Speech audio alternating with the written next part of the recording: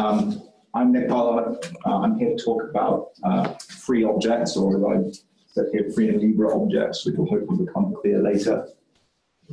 I'm a principal engineer at NStack, which is a Haskell company based out of London. Please contact me if you're interested in talking about any of this stuff further. I'd love to talk about it. I'm going to try and go through fairly quickly because we don't have loads of time. So what are free objects? I mean, you've probably heard potentially of free monads, other things like that.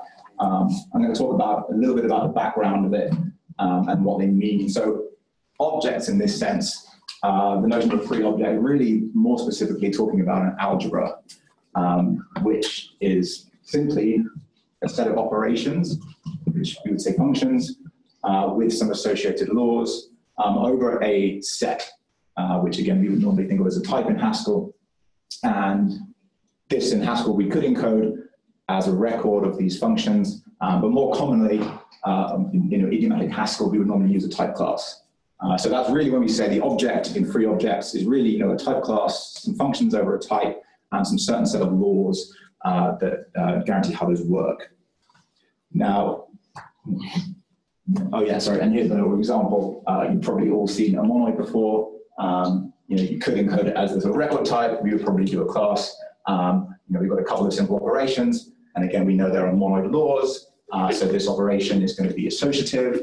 We know how the identity is going to behave. So there's a little bit of extra knowledge there that we have. So what does it mean for an object to be free? A lot of people's intuition here is that it comes for free. Like you can do it. You don't have to do any work. A free monad, you can take whatever function you've got, and bam, instantly it's a monad. This is kind of true, and it's kind of the point of it, but it's also a little bit misleading, and it's not really, it's not actually the etymology of where the term free comes from in mathematics. It's not why they're called free objects. In the free and open source software community, people often talk about the different kinds of free. There's free as in beer, something that has no cost, you get it for free. But the other type is as free as in speech, something that is free not from cost, but from constraint. So we're talking about freedom, and this is really actually the notion that it's much closer to. So the original mathematical origination of this, and it's a little bit sort of lost to the depths of time where it came out, but the main idea seems to be an object that's free of relations, particular mathematical term we won't really go into, but what we're really talking about is something that is free from any additional knowledge, any additional constraints, or any additional functions that we have to satisfy. So it's the most generic instance of an algebra. So what I mean there is that it can do everything that the algebra says you can do with this algebra, but no more. And so literally, that's the only thing it can. And it means that without any additional functions, any additional knowledge of what we can do with that type, we are limited only to that algebra. So I'm going to start with a free monoid, which is one of the more simpler algebras. To be a free monoid then, so we want something that, we can define a monoid on this type and only that. So given some type, we're just going to say somehow construct these sort of monoid behaviors without knowing anything else about what that monoid behavior is. So we need some type, we'll call it M here. We need to obviously be able to lift, so it's actually really a transformer on this type. So we're going to turn some type into an M of A. And there obviously needs to be a monoid instance for that. So we have to be able to do the 0 and the append. So a really simple way for us to make this type is to just turn all of this really into constructors. So we need an empty constructor because there has to be some identity. So we can create that. We can obviously append two values of this type and we still get that type. And then we can lift the underlying type that we want. And the monoid instance there follows very trivially, I hope. Now, this set of constructors, if you squinted a little bit, hopefully looks quite familiar. If we actually rename some of these things, you might see this, which would be a particular form of a tree. So you can think again, we've got an empty one. We've got this kind of node where we compare a left and a right value, and we have some value at the bottom. And really what this kind of tree is really it's almost like an abstract syntax tree for monoid operations. These are the values, a node here represents that operation, and we're constructing that expression. Now, going back to earlier, we said obviously, as well as the functions, there are laws we're aware of. So in the case of monoids, we know they're associative. And that means that although the the left-right order matters. Monoids are not commutative. You can't just switch things around. The associativity where the brackets are doesn't really matter. So this tree, we've actually got a little bit more information than we need. And in theory, we could actually flatten it up. As long as we keep that sequence, so we're not messing up the commutativity, then we still have the information we need. So we can drop this down even further to this formulation, which is hopefully, again, very, very familiar, which is a list. And so actually a list is a free monoid on the type of the list. And in mathematics, they normally would say a string. A string is a free monoid on the type of the characters underneath it, because what we're doing is we're putting things together in a sequence where we haven't actually combined them yet. We haven't done anything to those values, but we say that we can combine them in this order. Now, going back then to this free monoid, well, okay, to be free, you really need to have two things. There's two important sides of it. So one is that obviously we can construct this free monoid anytime we have some kind of monoidal expression, because that's what it represents. So I've kind of tried to define a type class here for how you could prove that something is a free monoid. So firstly, if we've got any expression where we're going to produce some expression B, which is a monoid, from some type A, and we're going to basically pass in a kind of morphism, something to map that A into our type. So if we're going to lift it into something that's a monoid, then we can definitely produce our free monoid. And then the other side where we're actually going to really use it is that we can interpret it. So again, at this point, if we actually have a sort of a real monoid B that we want to use, so we're actually going to define what those operations mean now, and a morphism to that monoidal type, then we can take our free monoid and kind of collapse it down to a real value. And you can see here that for lists, it's fairly trivial to define these. So really in define, we're just passing in return to lift it up into a list. And the interpret, interestingly, is fold map. Probably some of you have used fold map over a list. Really what we're doing here, and this is the interesting intuition, is that we are mapping from this free monoid list into a real monoid. So we're just taking this monoidal expression, changing what the monoid actually is, and it all kind of magically collapses down. This one, this define operation I've got at the top, another way of formulating this would be just to say, one, that the free monoid is a monoid, added as a superclass, and then actually have an explicit lift function, just this A to B, which is how a lot of free types often are encoded. But I decided to go with this formulation because I think it shows the kind of symmetry between these two operations, kind of going back and forth. And so the really trivial example here, if you take a couple of things of some type A, we have no idea what type this is. We can define this really vague monoidal operation of, well, we'll take the 0, we'll add that twice, and then this. And that is an instance of any type when you can say that's a monoid. And then we can pull that into a list by using that define function. So we're going to make this list containing this monoid expression.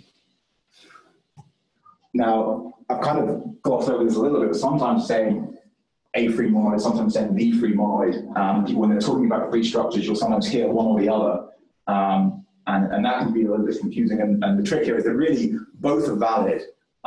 There are multiple encodings potentially for any free object, but these will be isomorphic. So you can convert one to the other and back again, and they will be equivalent, at least from the point of view of the algebra. Again, depending on your structure, some internal structure might be lost, but when you actually pull that into a real algebra, they will be the same. And so again, this is where that formulation before, we can actually say that any two types M and N, if they are free monoids, then you can actually go from one to the other instantly, which again falls out of the fact that they are so generic, all they can do is a monoid, be interpreted in any other monoid. Of course, you can switch between them. So why is this useful? This is a bit of abstract math. What's the point? Getting at the heart of what we're doing really is we're defining this expression really in the language of this algebra. The algebra defines this set of operations and useful things that we can do. So we can define this expression and interpret it later. By deferring this interpretation, we can interpret more than once into different interpreters to have different results and get different information out. And I'm actually going to talk a little bit more now about free applicative. Free monads are probably one of the more famous types of free structures that people might have encountered, they do have their uses. But one of the drawbacks, unfortunately, with a free monad is that the monad structure isn't necessarily known without evaluating. Monads, obviously, they encapsulate this, or they embody this kind of sequential dependency, where the monadic structure of something can depend on the result of the previous monadic operation. And that means it's actually very hard to evaluate without putting in real values. With applicatives, however, although we lose that power to do that kind of dynamic dependencies, we get the advantage that we can do static analysis. So the structure of a free applicative is known effectively at compile time. When you write the expression, you know that structure. You don't need to actually put any values in to find that out. You only need the values to get the result value. So, as an example here, a very simple expression language. So we might want to have in a program embody some calculations that depend on resources. So two simple ones here: a file on the local file system and an environment variable. So we've got a trivial type here with two constructors that are the two actions we really want to be able to take. And then we can make a free applicative over this. App here is applicative from control applicative free. Make a couple of just convenience functions here, and then we can define this expression. So we're going to do some calculation. In this case, we're just going to read a couple of files and an environment variable, and we're going to just pass them into int to make this data structure. But you can imagine this could be a more complicated, more complex piece of behavior. Now, we've effectively described this applicative expression, and to do something with it, well, obviously we can execute it. So we can provide an interpretation into a different applicative. Here's the obvious one into I/O, which is we're actually going to run this, and we're going to go and hit the disk, and we're going to read the environment variables and get our result. That's probably what we're going to want to do eventually, but because of this power of free applicative, we can interpret into other things which can be useful. So we can actually analyze this and say this is almost like a static analysis of a program. So again, these are definitely on some simpler examples, but we have the ability to map this applicative into the const applicative, so the const functor, which is applicative as long as this thing is monoid. So we're going to basically pull out some of the values in that computation without actually running it. So this is a very simple way to take any calculation of type resource and pull out the files that it needs and the environment variables that it needs, so we know what it's going to access before we run it. So you can imagine that in some piece of software, maybe it's something that's running in a distributed situation, maybe some of the files are remote. So you might want to, before you run a calculation, maybe pull out all the files, start putting them over the network in the background. When they're done, run that calculation. So this gives you that ability to interpret that information in a different way. So that's a really quick summary. It's been a short kind of 10 minutes. Hopefully that explains a little bit about the understanding of really what a free object is, and at least gives you some little hints of maybe where it could be useful. So thank you for that. Any questions? Yep. So free monads, free applicatives, free functors, what other structures, other than the things that can be derived from those things, or maybe just those things that can be derived from those things, what's the most unexpected or maybe interesting thing that you've run across? That's a good question. I mean, those definitely are the most common, probably, so particularly monads. Obviously, monads is another example that's being quite trivial, is not so interesting. One of my colleagues at work actually last week was talking about free categories. So obviously a category embodies the notion of composition. And so he was doing some work with, again, kind of a little sort of DSL for certain actions, and we want to kind of trivially make it clear that there is an identity and a composition, but without having to just write that boilerplate. So it was simple for him to do that and then later on interpret. I mean, in mathematics, it's a general construction. In theory, really any type class that you define, you could define a free version of it. And really, it's any case where you would want to, really do that interpretation into multiple outputs.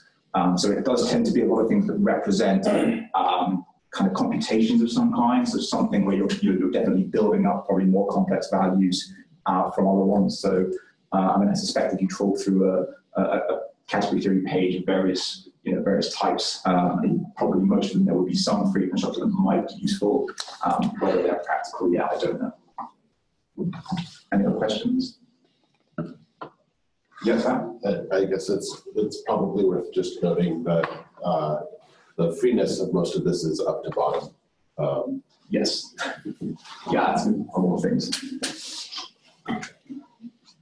Yep. You gave some examples of using them in practice. Have you personally used it in practice before or seen it used in other code bases? And if so, what was the experience like? So I have. So I had it in a system at work. We have actually since replaced that with something else purely because of the way the whole code base was structured. But it was kind of a similar basis to that of embodying, using a free applicative to embody the resources required for something so that we can easily pull that out. That's probably the most common one I've seen. That actual free applicative gets used. I've seen a couple of libraries, particularly in Scala, actually doing it for things like option parsing. So again, if you are doing command line parsing for a program or configuration parsing, you can use the kind of free applicative constructions to pull out things like default values and documentation, stuff like that. That's probably the most common one I've seen. I've not seen but heard when I was working in finance that some people were using them for modeling financial contracts, where again you want to define how a contract is priced relative to certain indexes, financial values and stuff. And again, you want to do that operation of pulling out what are those dependencies without having to actually calculate anything. All right, thank you.